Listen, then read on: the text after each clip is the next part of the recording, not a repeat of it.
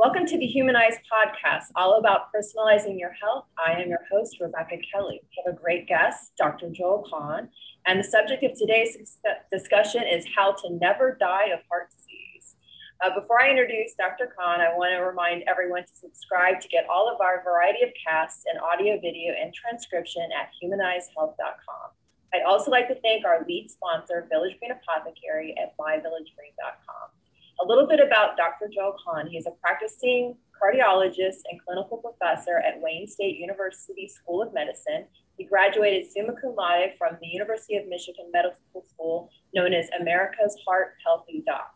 Dr. Kahn has triple board certification in internal medicine, cardiovascular medicine, and interventional cardiology. He believes that plant-based nutrition is the most powerful source of preventative medicine. And Dr. Kahn has authored scores of publications and passionately lectures throughout the country. Thank you so much for being with us. Thank you. This is like the most important topic. It's what I do every day. So glad to have you. Well, I'm going to jump right into the question, right? I just want to ask you, how do I know if I have heart disease? You might have symptoms, so you never ignore tightness, pressure, nausea, palpitations, particularly cold weather, exertion, big time emotion, screaming. You never ignore that. Most people don't have symptoms. You look at your earlobes. There's something called an earlobe crease, diagonal earlobe crease. Go look up on the internet a picture of Steven Spielberg. He's got the most famous diagonal earlobe crease. An internist in New York City 50 years ago said, when I see that, my patients have heart disease. It took 50 years to prove it, but in the last few years, it's about 70% accurate. Don't ignore it. Guys with erectile dysfunction are highly likely to have clogged heart arteries. The plumbing goes together. You don't get a blue pill, you get a cardiac workup if you have erectile dysfunction. I wish it was as easy with women. It just hasn't been studied as a clue in women. Finally, you don't have erectile dysfunction. You don't have an earlobe crease. You don't have symptoms that should get attention right away. If you're over age 40, you want to get a heart CT scan. It's called a coronary artery calcium scan. It's basically the heart mammogram, the heart colonoscopy. How do you know you're not walking around with some blockage? And if you knew, would you eat different? Would you exercise different? Test was developed 31 years ago, was over $1,000. Now in Cleveland, it's free. In Detroit, where I practice, it's $75. Anybody basically for the cost of a family of 4 dinner can once in their life, we're talking once, lie down, hold your breath, no needle, no injection, boom, you find out if your arteries are clean or not. It's called a calcium score. You want to be 0. If you're like the woman that just walked out of my office and you're 53 years old and your calcium score is 200, you've got a problem. And we figured it out. It's cholesterol and it's genetics and other things. And we've got a plan. So take the same approach. If you're getting a mammogram and a colonoscopy and doing preventive medicine, get the heart CT calcium scan. You got to ask your primary care doctor for a prescription. I did not know that. Is that even discussed generally? Sadly, it's 31 years of data, research, studies. It's slowly, like in the last 2 years, made its way into the American Heart Association guidelines. But there's really no process to teach primary care docs, internists, gynecologists, nurse practitioners. So I talk about it, I write about it, I've been on TV about it over and over, and I'm not the only one. But if we would implement it routinely, we would healthy, concerning, and the concerning people need to make changes and they need to get evaluated more. Amazing. Thank you so much for sharing that. That's great. No problem. So what causes heart disease that I do not know about, but I should? Sure. The ones you should know about were discovered 50 years ago: smoking, high cholesterol, high blood pressure, high blood sugar, diabetes, and mom, dad, brother, sister had an early heart attack or dropped dead. What have we learned since then? Because that's all that doctors ask about. It's 50-year-old data, unfortunately.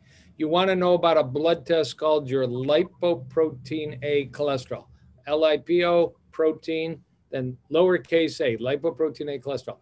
20 to 25% of people inherit a kind of cholesterol from mom, dad, or both that can clog your arteries without symptoms. 20 or 25%, that's 90 million Americans, it's 1.5 billion people worldwide.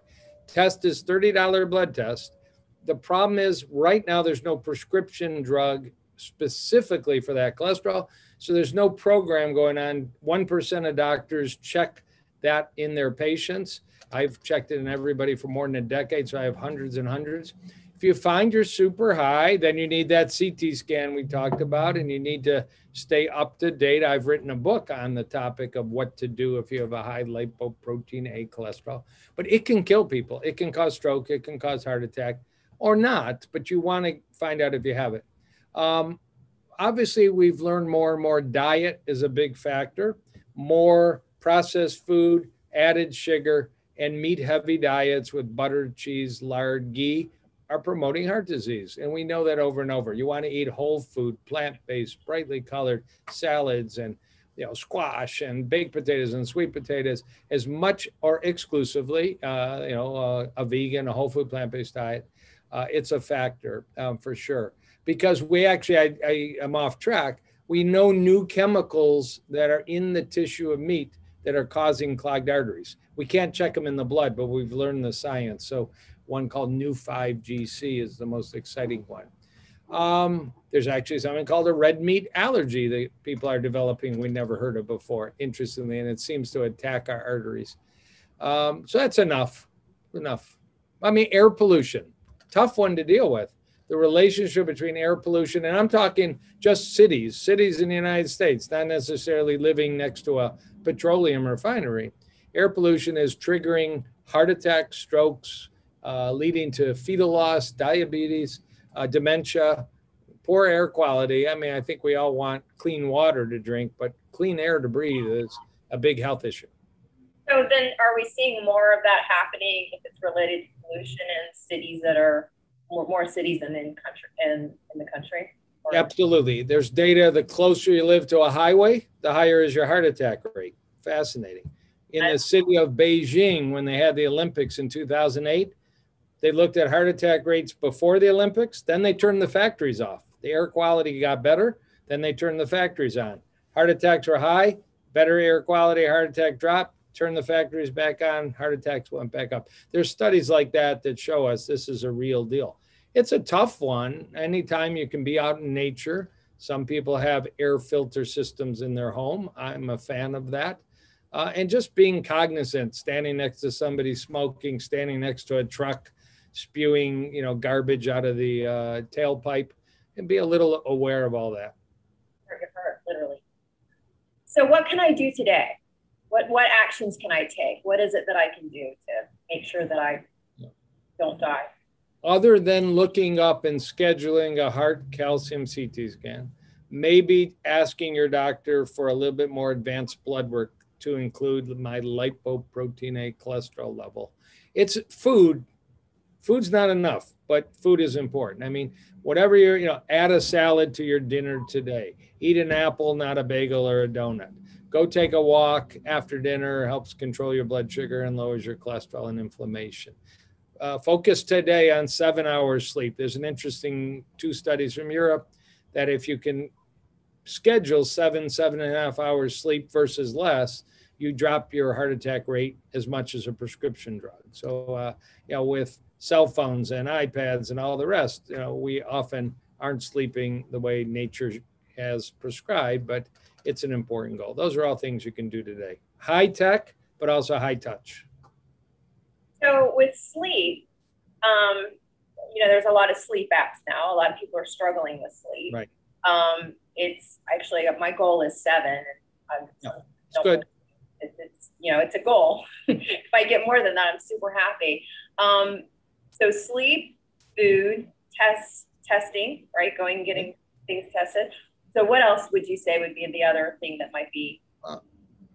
Obviously quit smoking. We still got 18% of Americans that smoke. It's clearly a potent factor for developing early cancer, stroke, heart disease. We talked about fitness, whether you like to walk, whether you like to really work out hard, it doesn't matter. Just don't sit all day long. Sitting ages you, sitting raises your blood sugar. Sitting may raise your blood cholesterol and inflammation. Is that where like the 10,000 step comes in? It's not a bad goal. You know, the American Heart Association says 22 minutes a day of moderate to vigorous exercise. That's another goal. 22 minutes a day is not too, scary to most people. Finally, don't ignore snoring and sleep problems. That's part of the sleep issue. Snoring is more common because more Americans are overweight and obese. And sleep apnea, a real medical condition, is more common. In some people, reversible by losing weight.